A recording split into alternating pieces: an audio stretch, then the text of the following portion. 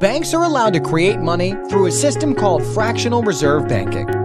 Whenever you deposit money, the bank is legally required to keep a certain percentage of it somewhere safe, but can lend everything else. Here's an example based on a 10% reserve requirement. John goes to his bank and deposits $1,000. John's bank keeps $100 and lends the remaining $900 to Mike. There is now $1,900 in the financial system.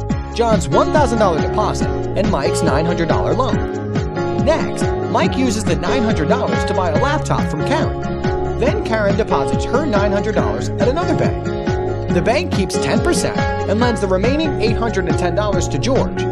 There is now $2,710 in the system.